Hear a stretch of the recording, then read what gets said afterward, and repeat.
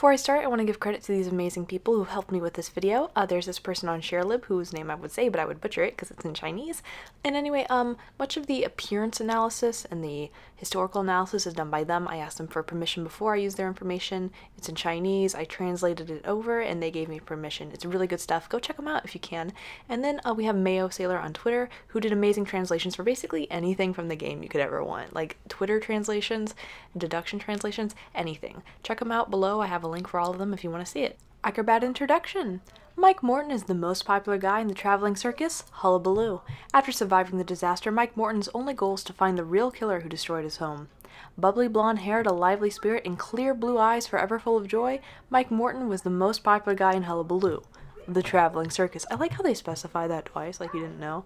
Hullabaloo was Mike's entire world, a world where slaughter should never have happened. Having survived from the tragedy, Mike would stop at nothing until he finds the one responsible for shattering his world. Yes, Queen. This research analysis will include a brief history of acrobatics, the relationship between Mike and another lesser-known character, Bernard. It's not pedophilia, sorta. Hear me out when we get to that point. And the relationship between water, ammonium nitrate, and camel dung. Yes, I said that right.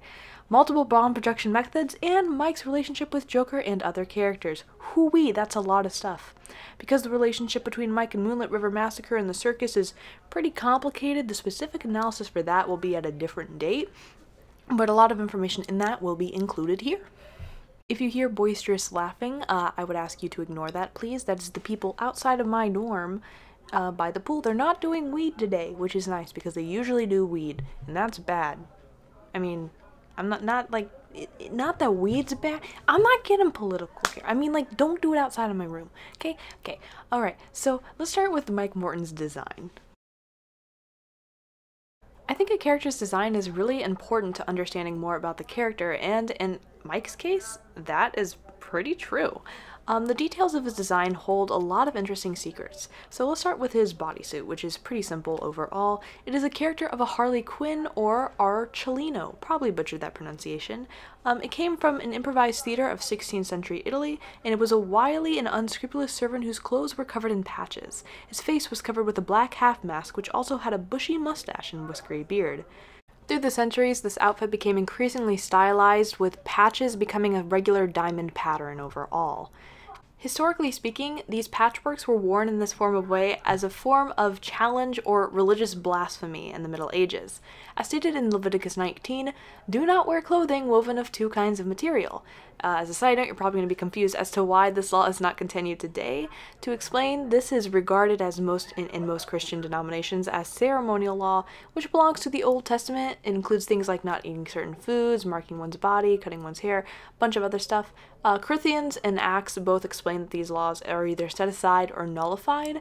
So while this is not necessarily still a part of the religion, it was set as tradition for quite a long time. So especially during the Middle Ages, when people were going around living by day to day, and they saw people not following these rules, it was a bit weird to them, which shows why these designs were the way they were. It was meant to be taboo. It was meant to be worn by lunatics or something. To put it simply, the court jesters is a symbol of madness and immorality in and of itself. Now, all of this could have been inspiration for Mike's design, or it could have been that they found an image on public domain and they copied it. Like, almost exactly. I'm not saying they did that, but oh, come on, they did that. Look at this. Okay, whatever. Now for the hat. So the origin of this type of hat is actually really old, and it can be traced back to the nomadic minority Phrygians, I can't pronounce that, who were living in what is now Turkey. They were then introduced into the Persian Empire. Later, the Persians invaded Greece and brought this hat to the Greece area, and then it was introduced to Rome with the war between Greece and Rome, and it flourished in the 2nd and 4th centuries. It then gradually disappeared in the destruction of paganism by the Christian revival. Now, probably because of their dissatisfaction with Christianity, the former believers added the meaning of freedom to this little hat as a way of kind of going against Christianity, I guess you could say. Wearing this hat essentially means yearning for freedom, and by the time of the French Revolution, this little hat became a representative image of the working class, and its image can be seen in many oil paintings today. Yeah, hats are cool, but you know what's really cool? Balls. Juggling balls. So, juggling is a skill, and there's a whole bunch of different types of balls people use when juggling. Mike has a pretty special one called beanbags, which at the time was one of the most common ones.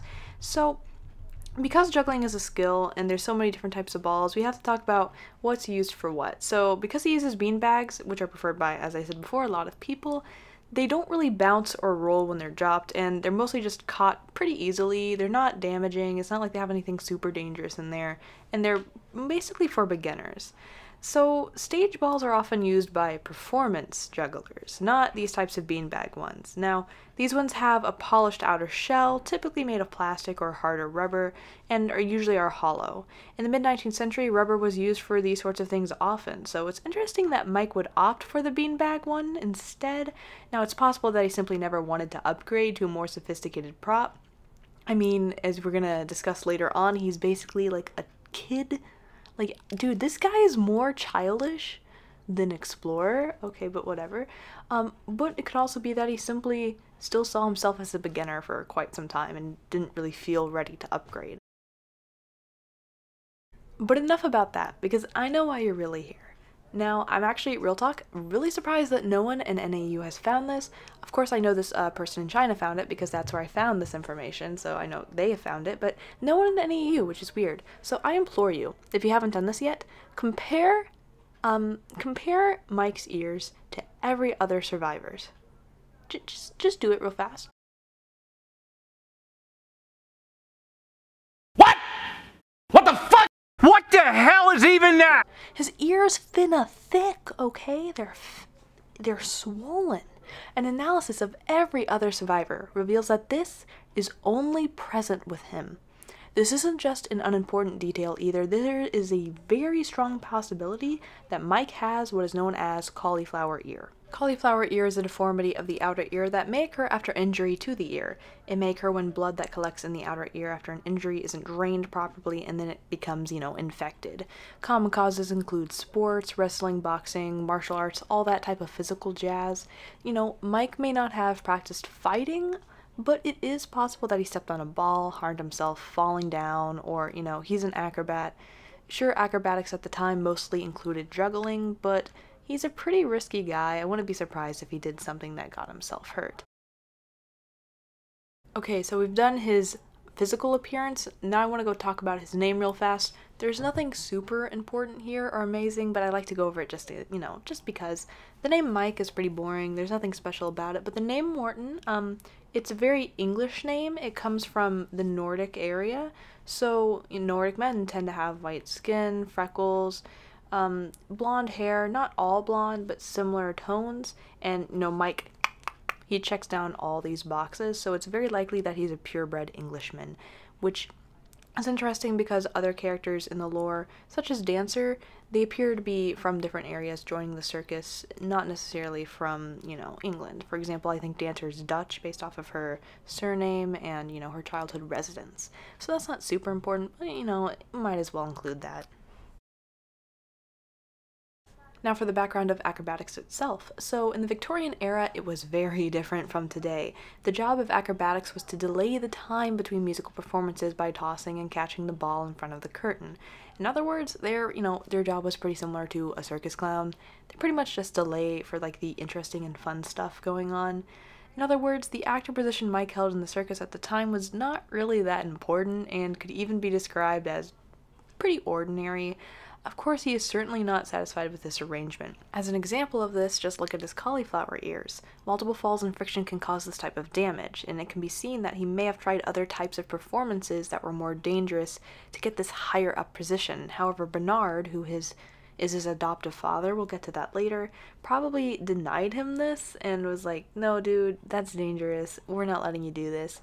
I mean, Acrobat does have a pretty dangerous streak in him. Considering how he tries to alter his juggling balls by making them catch fire and using dangerous chemicals, I would say maybe he's not satisfied with how good his performance is right now.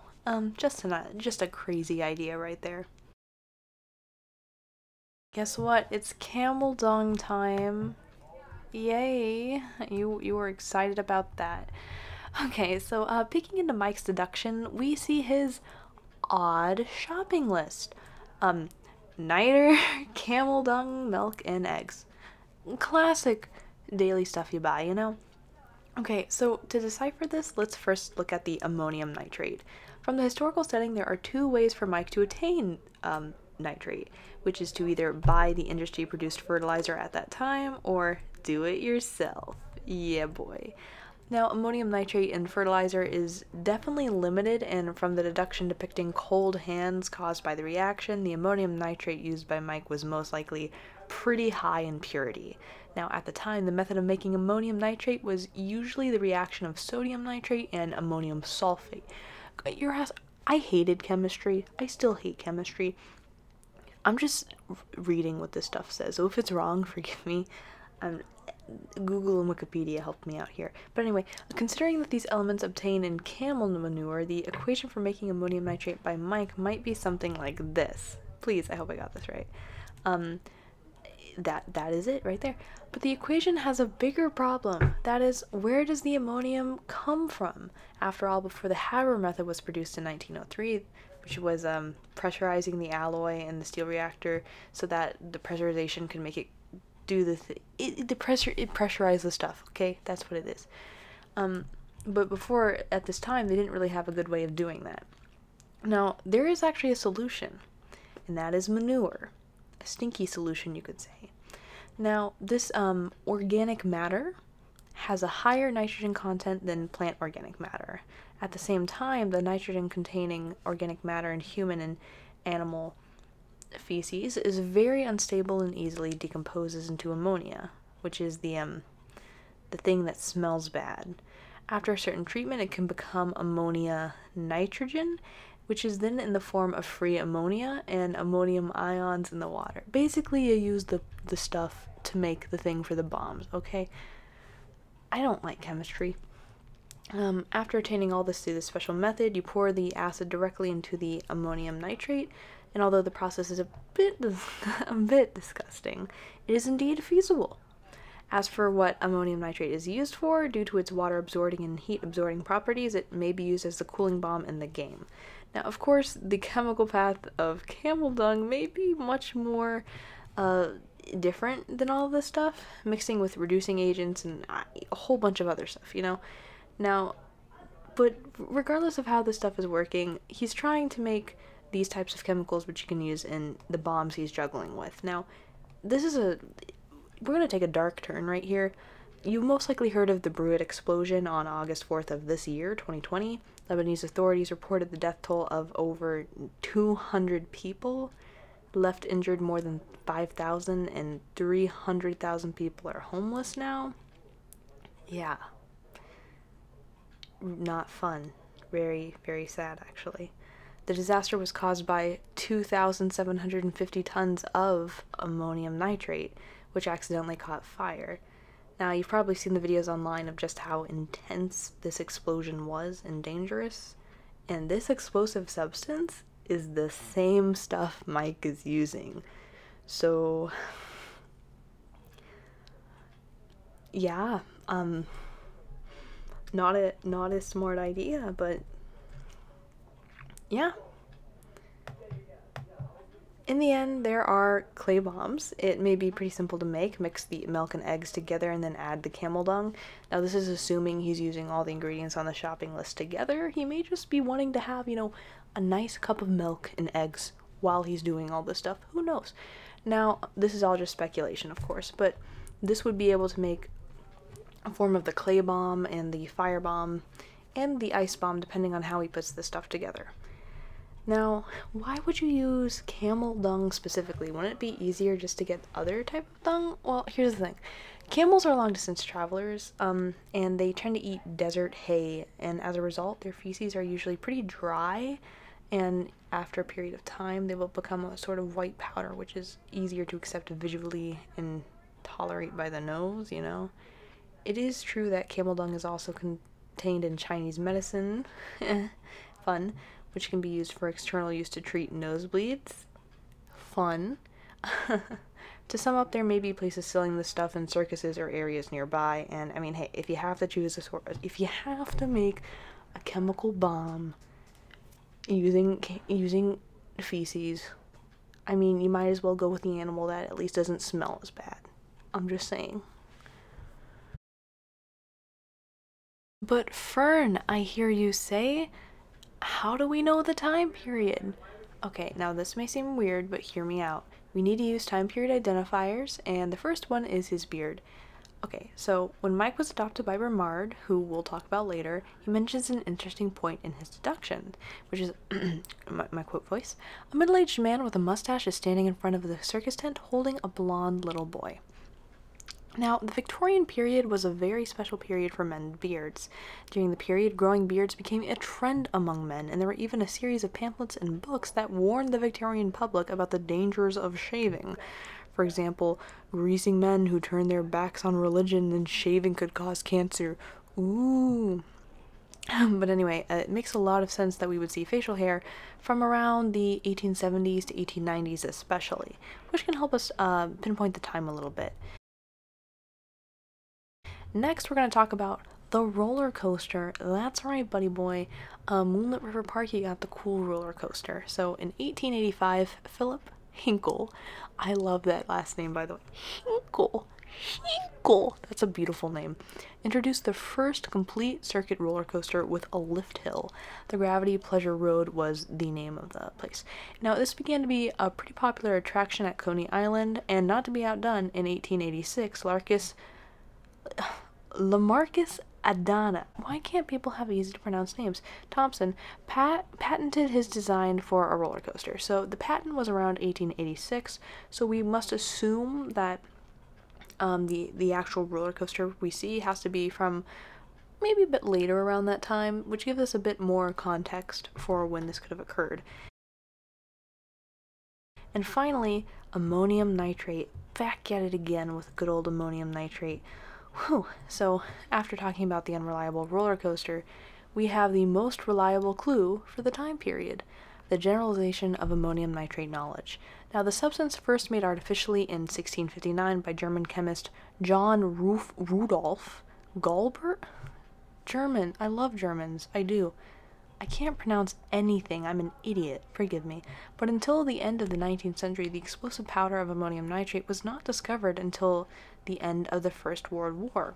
Until 1914, natural nitrates were the most important source of production for fertilizers and explosives.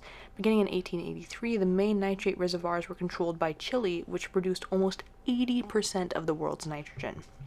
Now, the First World War spurred Germany to develop synthetic nitrogen, which ended Chile's monopoly over world nitrates.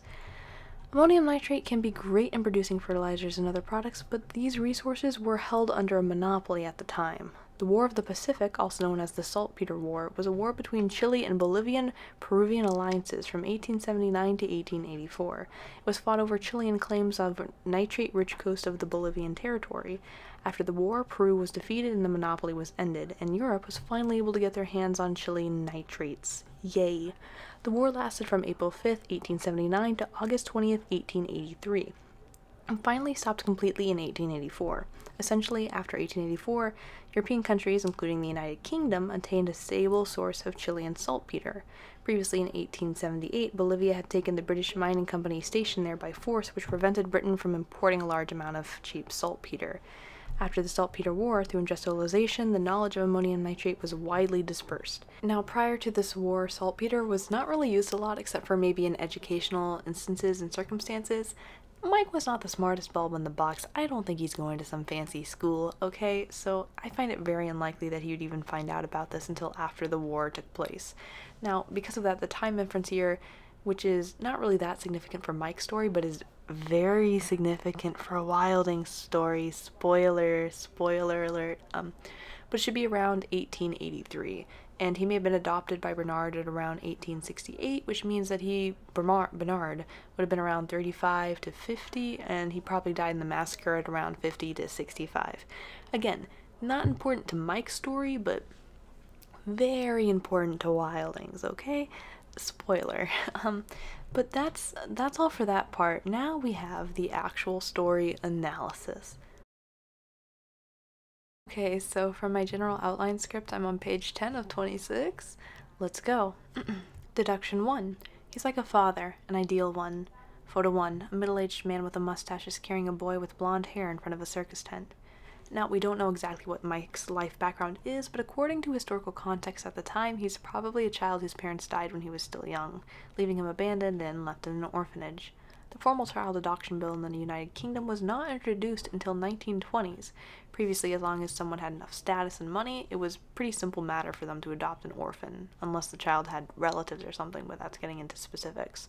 Now, Bernard's purpose for adopting Mike at the time isn't really known. It may have been to train him into a profitable circus member, which is unlikely considering Bernard in later deductions, or it may have been for other purposes. At the very least for Mike, Bernard filled the hole in his heart where his father figure would be. As for the age which he was adopted, considering his preliminary judgment of things, it was probably around 6 to 8 years old, and growing up in a circus since childhood, it's no wonder Mike considers this place to be his home. As far as the circus tent is concerned in this deduction, the noisy circus was already established at the time and should have had some sort of reputation. As mentioned in the Moon River background story, the noisy circus is a mobile circus, which was rather common at the time. It's the next day. I have myself a piece of bread. I'm ready to go. Deduction 2, the secret of juggling. Throwing isn't just an interesting skill, it's what makes a juggler successful. Diary 1. Bernard said that the size and shape of the bag as well as the type of filling are critical. He refused my request to fill the bag with stones, stating that it was too hazardous. After Mike grew up a little bit, Bernard began to help Mike work more as an actor, teaching him how to do juggling and other types of skills. This was also most likely the time where Mike's reputation as, quote, the most likable guy in the circus came into fruition, probably due to his dedication to his craft and his potential. Now, we can also see in this area the close-knit relationship between Bernard and Mike. The circus was established by Bernard, and as the manager of the circus, his position in it is probably going to be the most important one. However, he's willing to let go of his identity to personally teach Mike how to juggle, and takes extra caution to prevent him from hurting himself by filling the things with stones, because Mike is an idiot. I'm sorry, it's true. Bernard has indeed devoted much of his time and attention to Mike, showing that he definitely has a favorable spot for him in his heart. Deduction 3. The form of art. Creativity is what ensures that the stage performance continues to improve. Notebook. The properties of niter and some test records are recorded in detail. As Mike grew older, he became interested in enhancing the form of his performance. At this time, he may have been a few years away from full adulthood, but he still should have been old enough to take care of himself, so around 16 or 17. In the process of growing up, Mike may have tried other forms of performances other than juggling that didn't really stick with him that well. Based off of his appearance, it's likely that he gained some form of injuries, such as the cauliflower ears. Perhaps other performances were either too dangerous for him and stopped by Bernard, or he may just not have been good at them, such as potentially with humorous types of acts. So he ended up serving as an active acrobat between stages, although he gradually became dissatisfied with this position. It is important to understand that at the time, acrobats in circuses were really not that important, and they were likely to be replaced at any time. Mike may have had Bernard's approval, but of course it's natural that he would be uneasy about this. Mike began to experiment with ways to enhance his performance by thinking outside the box, and with explosives. Mike, you're crazy. Please don't. He didn't want to be someone who just appeared in between acts. He wanted to be the act. In short, he wanted to be a valuable part of the show, which is commonly referred to as being a pillar in the direct translations. So if you ever see someone say, this person was the pillar of the show in relation to like this translation section, they're talking about that, like being important to the show. We'll get more to that later. As for why Mike has this idea, it's well understood in combination with his relationship with Bernard. As a child adopted by a circus manager, the best way to make his adopter father happy is to make himself appear in the circus and to be important and useful. Basically, kind of like Violetta's approach, except for, Violet is a special being. We're gonna say that. But as far as the results concerned, Mike's attempts have failed, and may have even been stopped by Bernard himself due to how stupidly dangerous he is. Mike, please stop it, you're stupid. Anyway, this deduction provides more insight into the relationship between Bernard and Mike. To give a little bit of a spoiler from Wilding's point of view, or you could always read the deductions yourself, Wilding sees Bernard as a really bad guy.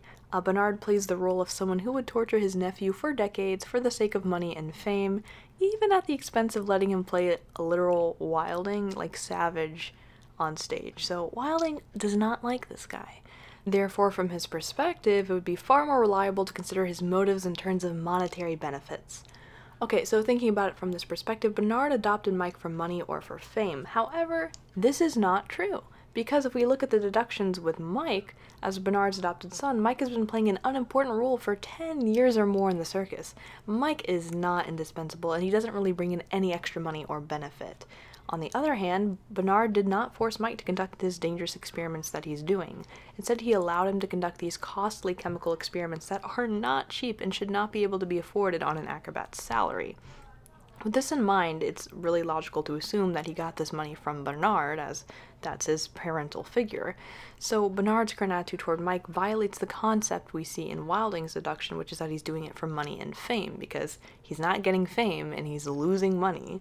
So it really makes more sense that he's doing this out of an own form of care for Mike, an actual like father-son relationship. I will say there's a lot of theories about whether Bernard changed after what happened with Wilding or not. That's going to be addressed more in Wilding stuff, and I will address that a little bit more later on. Deduction 4. New faces. The circus was where people come and go. We always welcome new faces, and obviously the beautiful ones. Yeah. It's at this point in the story where Mike's story officially meets with Joker's and the others. So Mike's age continues to grow, in which he meets Sergi and female dancer, aka Natalie, aka at this point in time, Animal Tamer. Real fast, if you did not know, Dancer has 3 names, 3 aliases, which we'll get into later, but for now just know that she is female Dancer, and we can see this because the Animal Tamer is blonde, which corresponds to the blonde girl, and we know that they're the same person from other deductions from other characters, which I won't get into today. But during this time, and a little bit before this time, one of the most prominent acts in the circus probably would have been taken by Joker, aka he would have been the pillar of the circus. See, I told you we were going to get back to that term. Now, the circus was probably pretty famous for him. However, with the passage of time, people have become a bit tired of his form of comics, and Joker's popularity would not have been as popular as it was before. Perhaps out of consideration for adding fresh blood, Bernard asks Sergi and Natalie to join the circus, and Mike also welcomes them to join wholeheartedly.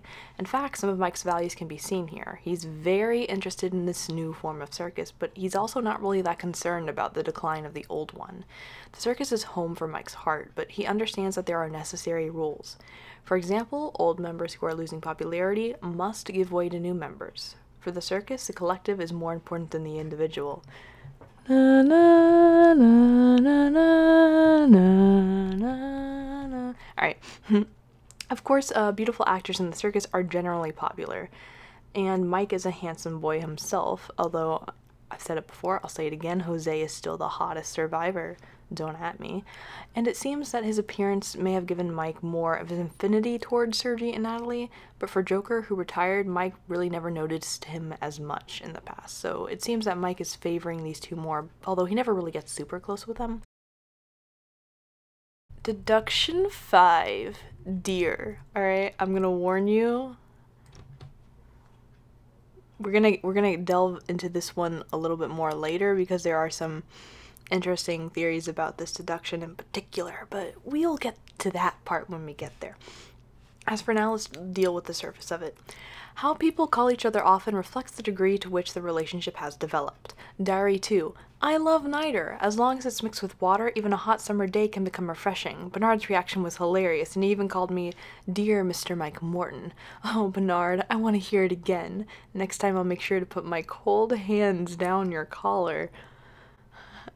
Important note, Michael Morton does not drink the ammonium nitrate. Ammonium nitrate in water is an overall endothermic reaction, meaning that the chemical mixture absorbs heat from the atmosphere, making it feel cold.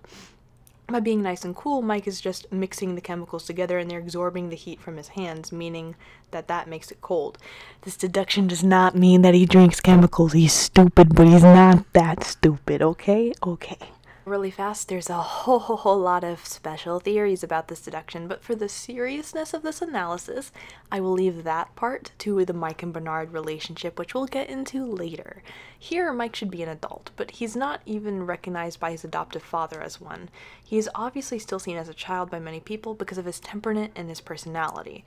Now, of course, in addition to showing the extremely close relationship between Mike and Bernard, this section has an interesting detail. Mike is very happy because Bernard calls him, quote, Mr. Combining the previous deductions, we know that Mike Morton is a person who is extremely eager to be recognized by Bernard and has a pretty childish personality. You can even say he wants to be successful in the circus and study chemistry and all that other stuff for the sole purpose of getting approval from his adoptive father. Now, this may be the first time Bernard called him Mr. because of the intimacy. He probably usually calls him by his first name, because he's like his son, and the title is usually given only for adults. Bernard agrees here that Mike is already an adult, although it was very subtle recognition. It comes from his adoptive father, so to Mike this means like a whole lot, which explains why he wrote, "Oh Bernard, I want to hear it again. Please don't." Alright, I'm fine. We'll get into that in the later section, but gosh darn, could you not say it so creepily? Deduction 6, Downcast. Watching a sad face can sometimes bring us a dark pleasure. Diary 3. Bernard sent his regards to my beloved little ones. He thought that the wounds on Joker's face looked more like corrosions. His suspicions really hurt me, of course. I did lose a bottle of strong acid. Maybe I'll get another bottle before Bernard finds out about this, mismanagement. Alright, we got a lot to unpack here. Now, while Mike was happy because of Bernard's approval, the situation on Joker's side has been heating up pretty badly. Judging from the context of Joker's deductions, Joker was bullied by Sergi and discovered that Natalie was being physically abused by Sergi. He couldn't bear it, and he decided he was going to go confront him in person about this.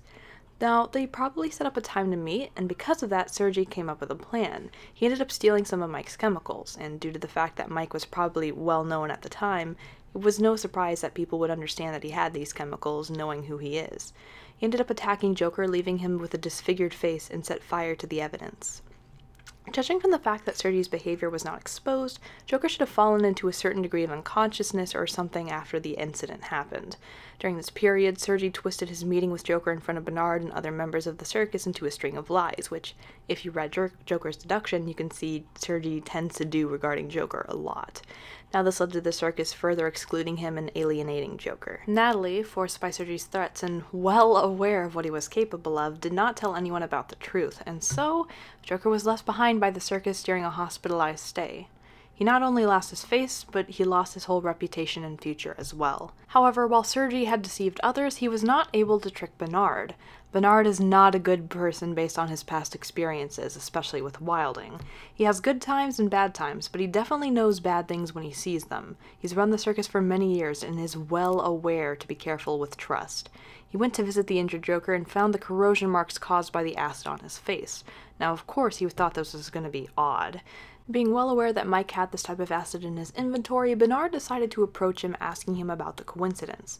Because of their relationship, Bernard may have just suspected that Mike's things were being used without him knowing, so he came to check. But to Mike, who is a sensitive small boy, Bernard's behavior is more like questioning his character and his ability. And to be fair, Mike actually did lose something, losing a bottle of one of his more expensive and dangerous materials. That negligence would definitely disappoint Bernard if he found out about it. As I've mentioned before, Mike is physically strong, but emotionally he's a small child. Perhaps out of some reflexive self-preservation, he lied about losing these materials. He also schemed up a way to cover up this mistake, which was to buy a new bottle before Bernard found out that he had lost the current one. We don't know whether or not this plan succeeded, but what we do know is that the relationship between Bernard and Acrobat was slightly stressed after this situation and led to more disputes between the two. Anyway, talking about Mike's position with the Sergi incident, it's likely that Mike didn't really have a partial preference towards either side, being Joker or Sergi. However, as analyzed before, Mike does have a natural love for beautiful and novel things, so it makes sense that he may have a slight preference towards Sergi and Natalie, as they appear to fit that role better than Joker does. Also, Joker was a very important member in the circus, having a role that Mike always dreamed to have. At first, his attitude towards Joker may have been friendly, but as he grows older, it may have turned into more of a competitive streak. Now, Joker seems to be more of an introverted person, while Acrobat is more of an extrovert, and they seem to do very different types of acts, so I find it unlikely that they interacted much. When Sergi joined the circus, judging from Joker's deduction, he did a lot of excessive actions against Joker and made a whole bunch of rumors about Joker in private. Basically, Sergi's a trash guy. With all these lies being said, Joker was gradually alienated from the circus. Therefore, after Joker was injured and hospitalized, Mike may have not been so concerned. In fact, many of the people in the circus probably gloated in darkness about what had happened, corresponding to the deduction which says, watching a sad face sometimes brings us a little dark pleasure. Everyone thought that Joker was a bad guy, so seeing him get something bad happening to him was kind of like karma to them, even though they don't actually know the truth. As for the theory where Mike and Sergi jointly harmed Joker, I don't believe this to be the case. To put it simply, it seems that Mike doesn't really know enough about anyone in the situation to really care that much. In Deduction 9, Encore, Mike addresses Natalie and Sergi as the strange couple. If he and Sergi had spoken in private, he would definitely call him by his first name, or at least a title better than that strange couple. Deduction 7, Carnival. Carnival usually means chaos, and chaos means opportunity.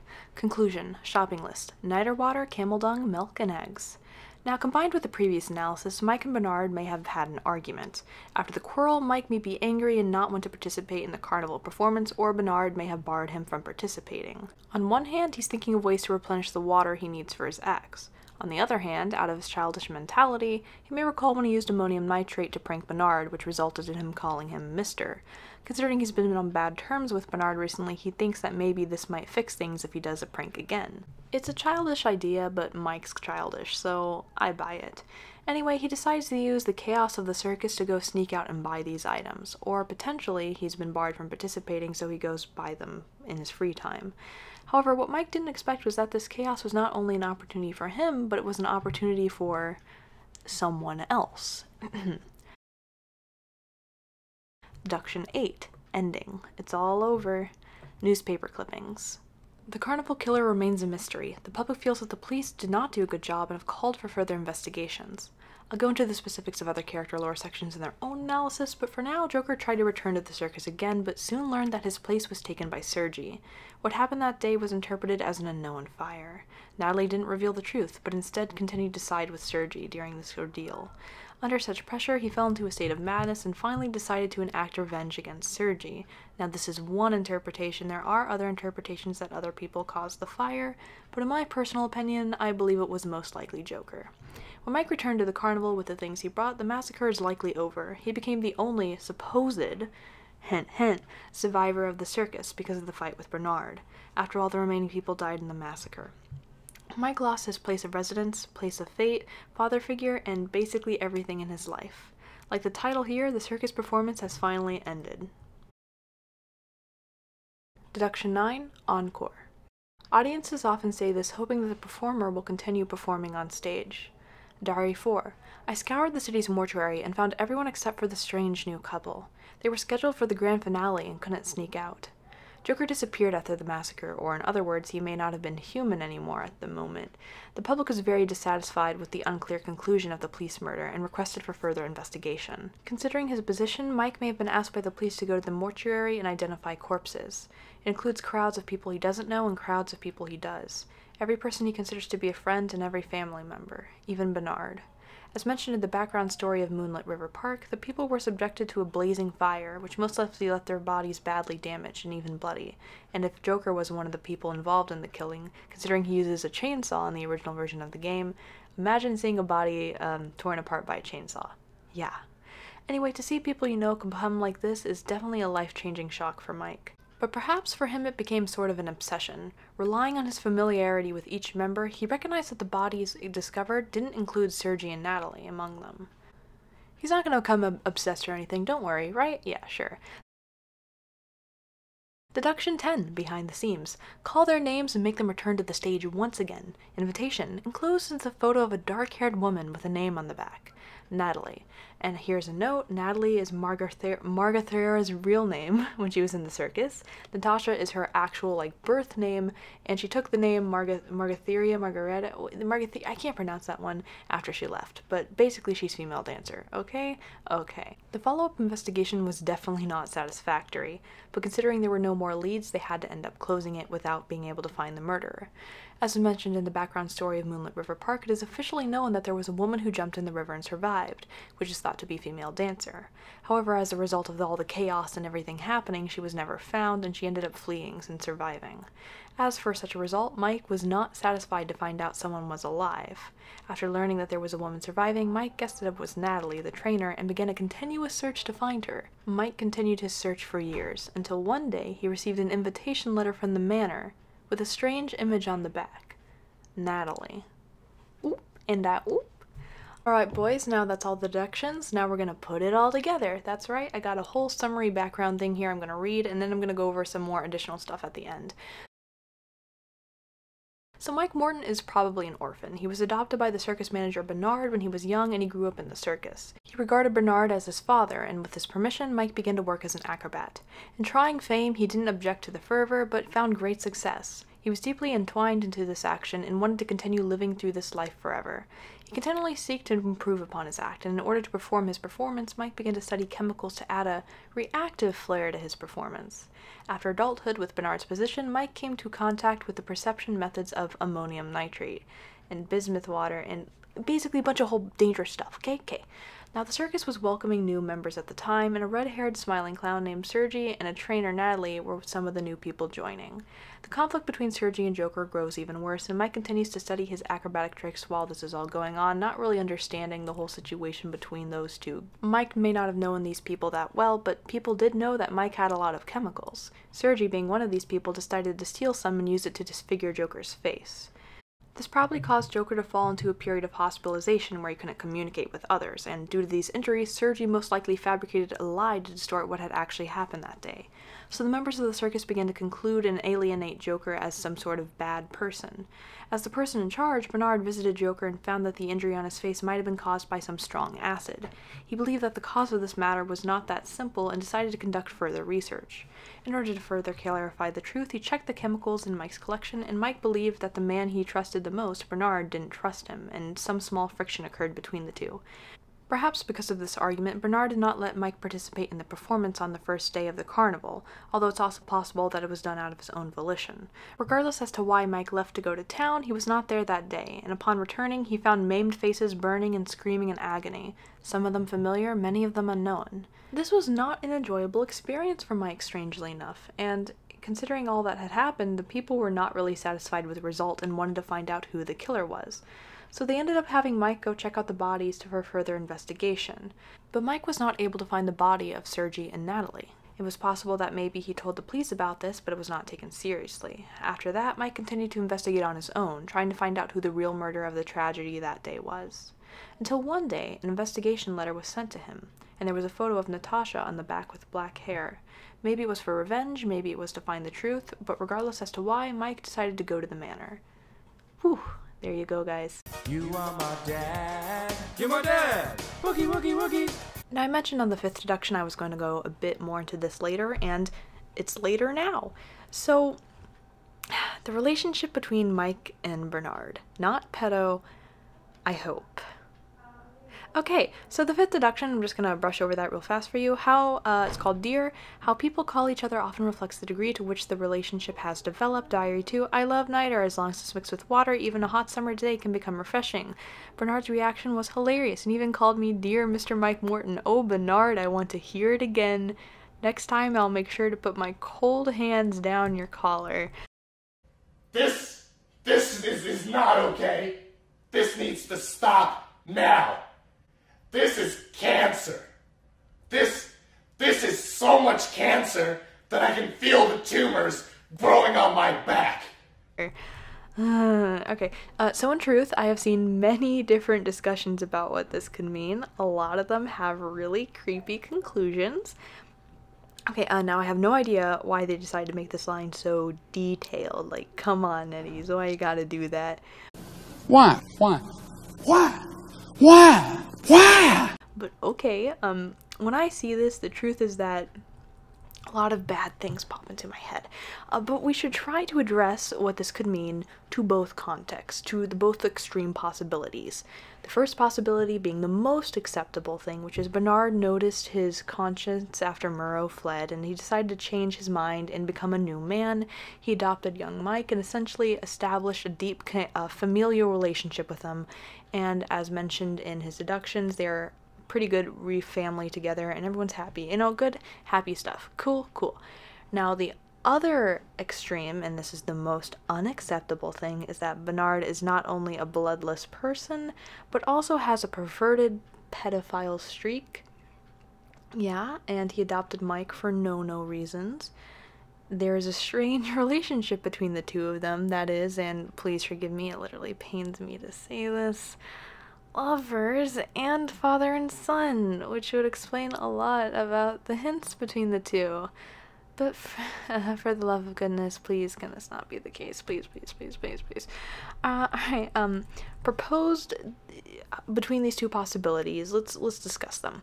Bernard adopted Mike during his midlife, so we can probably assume that during this point in time he'd be pretty busy with running the circus, so he might not have had a lot of time for Mike, although he would have grown closer to him later on. Now, Mike was adopted, so his impression of his father here should be based on his own personal imagination rather than reality. In other words, when he was young, his relationship with Bernard may not have been as close as it actually was, but he didn't really have a reference for it. They grew closer together around the second deduction, and as Bernard said that the size and shape of the bag was dangerous, he took it away from him for being too unsafe, showing that he does have some form of care for Mike. And around this period that Mike and Bernard grew closer together, and that Bernard started to treat him like an actual son. We have to remember that in Wilding's deductions, Bernard was not really the best person, you know what I mean? Yeah. So as a result, Bernard would be more willing to make his character change and be more of a nicer man, especially considering what had happened in the past. Regardless of the motivation, at the very least from here, I think Bernard does have some real affection for Mike, not a pedo connection, okay? Like familial connection, okay? Because he takes care of him and treats him as his own. It's also worth noting that none of Mike's deductions are from Bernard's perspective, all are from Mike's perspective, and in Mike's perspective, he does not feel any danger from Bernard and unnecessary fear. So, considering the fact that children are usually very sensitive about this type of thing, and he doesn't normally pick up on any of this, it makes sense that he's probably okay and not being forced to do anything. Also, more information from tweets, which we'll get into later, actually reveal information about that. As for what's going on in the fifth deduction, the space for imagination and discussion is really too big. Personally, I think it's just Mike being a childless idiot who never really grew up, and Bernard just interpreting it as being humorous. You have to remember that this is a prank that involves, like, getting your hands cold, so it makes sense that he'd be touching him to, you know, troll around with him. But Mike obtains his own psychological satisfaction and recognition from being intimate with Bernard in a familial way. He doesn't have a father, he seeks connection, this is connection to him, he's not seeing it as a no-no thing, he's just messing around having fun, okay? He doesn't see it as that type of stuff. This is what I think, at least. And I'll discuss that later when I talk about the tweets, because there's actually some information in there about this which might help. Anyway, now we're going to talk about the character day letters. Ooh woo, Mike's character day letter. A letter from Arthur Russell. Actually, for Arthur Russell, forgive me. Dear Mr. Arthur Russell, thank you very much for the investigation report you sent last time. It was a big help regarding the beast tamer Natalie, or Margareta Zizel, dancer. I want to understand her family, what her life was like before joining the Hullabaloo Circus. I'll be away for a while next week. The payment method for the reward will be the same as it was before. No need to mail out the investigation report. I'll visit your residence and receive it later. I'll wait your reply. Loyally yours, Mike Morton. Here we see Mike's research for Natalie, aka Margareta, the female dancer. He appears to be already aware that her new identity seems to be something different and that she has faked her identity in the past, probably due to this new person, Sir Arthur Russell, giving him this information. Now, it's also mentioned in Wilding's character letter that we see we see Arthur Russell as well. Now, Wilding's character letter is also written by Mike. It's weird that he doesn't write his own, but whatever. And it says, "A letter to Sir Arthur Russell. Dear Sir Arthur Russell, due to some unexpected occurrences, the mission objective has been crossed off the list before your employee arrived. It is a shame, but just as per our contract, under circumstances like these, I cannot pay the remaining reward. After all, nobody could find a complete skull from that burnt pile of ash. Best regards, your loyal client, Mike Morton." Now, this is just my personal opinion, but what I assume is that Mike hired Russell to find out more about the people involved in the incident. Because he says nobody could ever find a complete skull from that burnt pile of ash, I assume he could be talking about Joker due to his facial disfigurement. Acrobat could be saying that there's no point in looking for him because he's already torn apart and unrecognizable. Another potential theory could be that this was the first letter sent and the other one was the second, and in this letter he's first contacting Russell and he's doubtful that he'll actually be able to find anyone because he thinks they're all dead, even though he didn't see their body. Now, he's saying that he doesn't really trust him, but he later does trust him after he sees results. I will also mention more information about Russell right here.